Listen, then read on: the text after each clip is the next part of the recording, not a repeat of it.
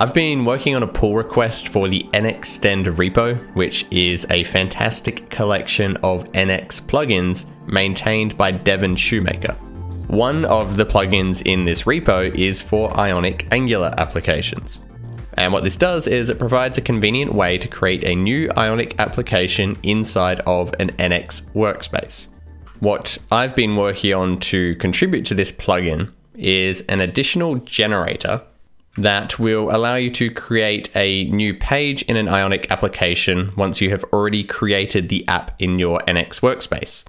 So just like how you can create a page in a normal Ionic project with the Ionic CLI, I can just create a new page using this generator, specify the project in the NX workspace, and that is going to create it for me. So this pull request is still open as a draft at the moment, so you can't use this yet. I'll add a note in the description if this does get merged, but I thought it would be useful to walk through what I've coded for this, as the core functionality is complete and it touches on some more advanced NX generator concepts. Okay, so now on to how this works. I've briefly touched on NX generators before, so if you want a bit more context, you might want to check out the video I'll link in the description. But the basic idea is this: generators allow you to automate the creation and modification of files in your NX workspace. So we're going to jump right into it, and I'll explain why this generator is a little more tricky as we go. So what we're looking at now is the actual nxtend repo, or rather a fork of it. So what I've done to get to this point is just fork the main nxtend repo using the fork button here into my GitHub account. I've cloned that, downloaded that locally to my machine. So I'm working on my fork of nxtend here.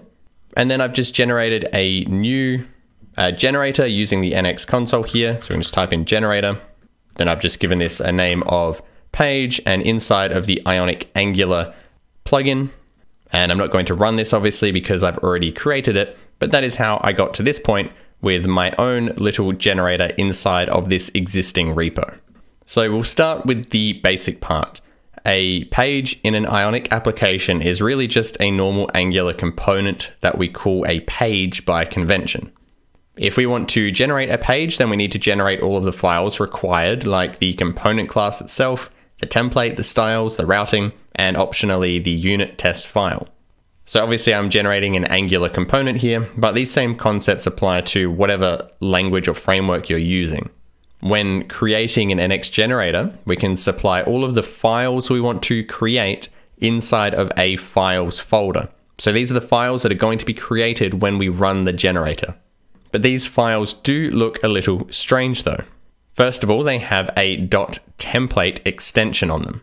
So what this is going to allow us to do is dynamically replace the content inside of this file. So in this case, I want to replace the class name, the selector tag, and the path for the template and styles based on whatever the developer supplies in the command line when using this generator. So as you just saw before, to use this generator, you need to supply a name for the page, and that is what is going to be used in these files. The other weird thing about these files is the names of the files themselves. I use underscore underscore name underscore underscore. So just like we replaced values inside of the files, I also want the names of these files themselves to change dynamically based on what the user supplies. So if I'm creating a page called detail, I want the name of this file to be detail.page.ts. So these values that can be supplied are defined in the schema file. You can see that these are the options that I'm expecting from the user.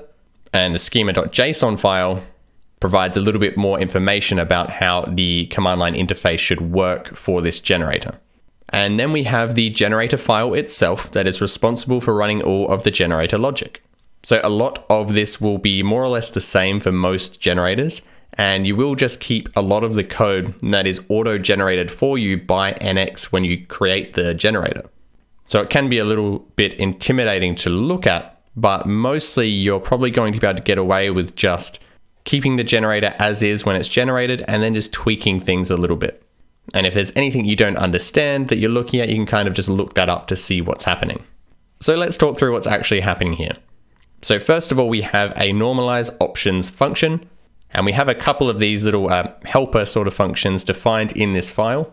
And if we go back to our schema here, you can see that we have the page generator schema, which defines that we want the name, the project, and the directory, which makes sense. But then we have this normalized schema that extends the page generator schema. And the reason for this is that we want some additional values defined when we're using this generator.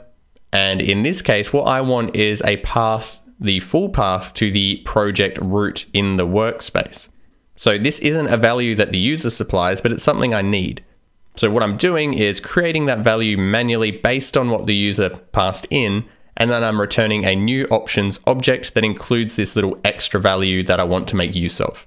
And then we have an add files function. So this is what is going to handle adding these template files when the generator is invoked. And you can see here we are creating some template options. And this is what is responsible for supplying the name, class name, file name values to these templates that we've created. So you can see here we're making use of this names method that we are importing from Narwhal Dev Kit. So what we're doing here is we're passing in whatever name the user supplied. So that might be something like detail. And then this is going to generate several different names based on whatever was supplied. So we might want that name formatted slightly differently depending on whether we're using it as a class name or a file name. So with the file name, we're going to use a kebab case where we have everything separated by a hyphen.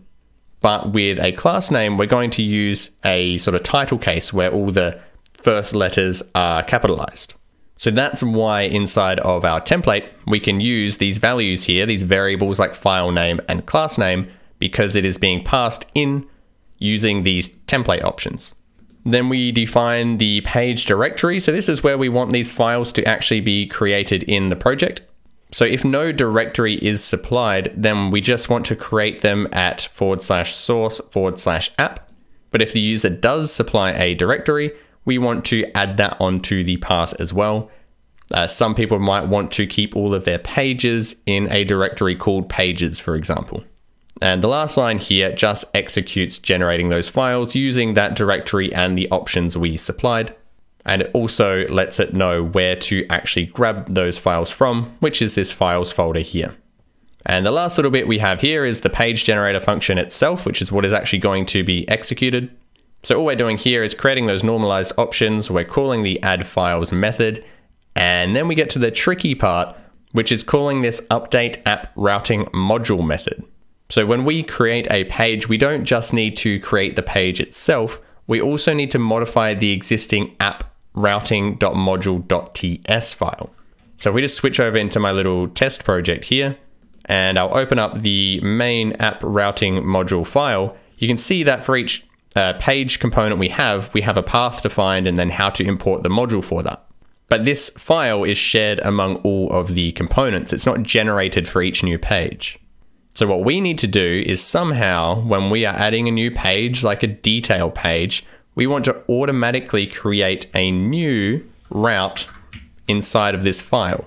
So modifying files with structured content in NX, like a JSON file, is relatively easy because it has a predictable structure, and NX has built-in support for doing this. But we need to modify a TypeScript file, which does not have a predictable structure. So what we can do with NX is just read that file as a string and modify it and write it back. But if we have this file as a string, how are we going to know how to find the location where we want to actually insert our new route? Fortunately for us, there is a better method than just doing something like manually searching in a string or using regex or something like that. What we can do is use an abstract syntax tree.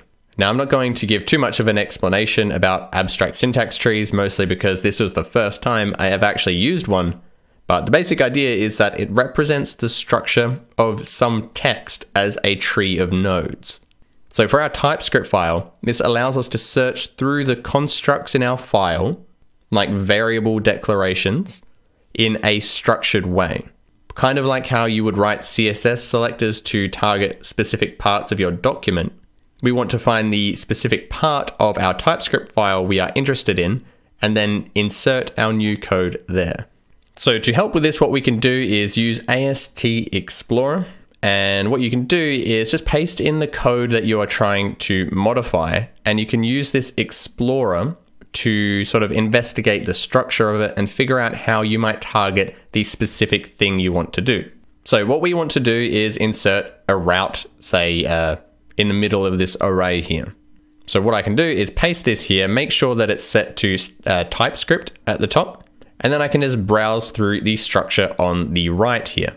And so what you can kind of do is just hover over everything. So you can see here, if I hover over statements, that's highlighting everything. So if I then expand that and continue hovering over things, I eventually get to my variable statement here. You can see that's highlighted. I can expand that again, and I get to the declaration list. Keep going down, I get to a variable declaration.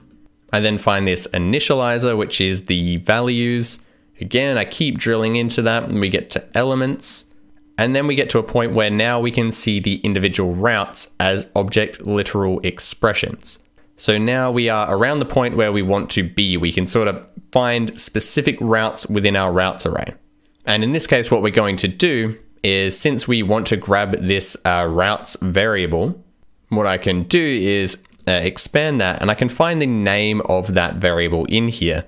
And in this case, we can see here, we can access the escaped text and see that it is named routes.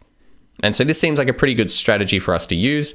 We can grab the array called routes and use that to insert our new value. Now, obviously this is very specific, and it relies on the fact that this array is called routes. Now that is the case with an Ionic project. It is called routes by default, and that's what is auto-generated. So that's generally going to work for people, but you would need to consider if this is a viable strategy for whatever you want to do. If the user might call it something other than routes, then that's going to be a problem. So the basic idea here is reasonably straightforward. The trick is coming up with the logic to appropriately find and update what you want in the file. So once we do have some kind of strategy here, we can write the code necessary to actually replace what we want. And so in this case, what I'm doing is I've just created this update at routing module in a separate little library here because it has quite a bit of code. And this is how it works. So what I'm doing first is reading in that at routing module file. And then I'm using this TS query package to actually get that abstract syntax tree structure that I can search through. So I pass in the file that I've read into tsquery.replace, and then I add in my logic for searching through that tree. And so what you're seeing here is basically me just accessing the various sections of that tree that we just went through. We're sort of drilling into the location we want. And I'm also casting these to specific TypeScript types so that I get the auto completion in here as well, which makes things a lot easier. And so eventually we get to that section we were interested in. We check that it is called routes, which was the strategy we just talked about. And then inside of that, we do what we want. So what I'm doing here is just setting up what we actually want to insert. So this is what the route will look like. And what the route will look like will depend on if a directory was supplied or not. But the basic idea is that we're just using the name that was supplied and the import path that we're generating up here. And then we are looking at the elements inside of that routes array that we found in our abstract syntax tree. And what we're doing is finding the location where we want to insert it. So we can reference a specific node that we are interested in, and we can call the getStart method. And what that is going to do is it's going to tell us the location in that string that is the file, the location of that string where this particular node starts. And we can use that position to basically split apart the string and insert what we want into the string in that location. So I create a prefix and a suffix here. So this is basically everything before that location and everything after that location. Then the new routes will be the prefix, then the route we wanted to add, and then the suffix. And then all we do here is check that the new content that we returned, we check that that's not the same as the existing content. And if it's not, if we have made a change, then we call the write method to actually change that file. And finally, we just call format files to apply the prettier settings to any files we've created or modified, and we are done. So let's see that completely in action now. So I'll go back to my little test project here, and we will create a page called detail. And the reason I'm able to access this generator in this test project here is because I've used npm link to link this up to the nxtend repo that I'm working on here. And the nxtend repo itself actually has some instructions on how to do that if you want to take a look. So I'm creating a page called detail inside of the project called my app. So let's just run that. And you can see here that it's created those files and also updated the app routing module file as well. And you can see over here on the left now, we have our detail page with all of the files that we expect. And it's got the detail name being inserted wherever necessary. And if we open up the app routing module file, we can see that we have successfully automatically inserted that route into this routing file. So obviously this got a little bit complex with having to modify that routing file, but a lot of the time with generators, you're only going to need to be creating just these new files anyway, or perhaps updating some JSON files. So it won't always be this complex. A lot of the time you can just generate the generator, supply your files, use more or less basically the same default generator that's auto-created for you, and you're pretty much good to go. But if you do need to do something more complex, the ability to do that is there. And there isn't really any limit to what you could do with something like an abstract syntax tree, so you could get very creative with what you do with your generators. Okay, I hope you liked this video. If you did, please feel free to leave a like and subscribe, and I will see you in the next one.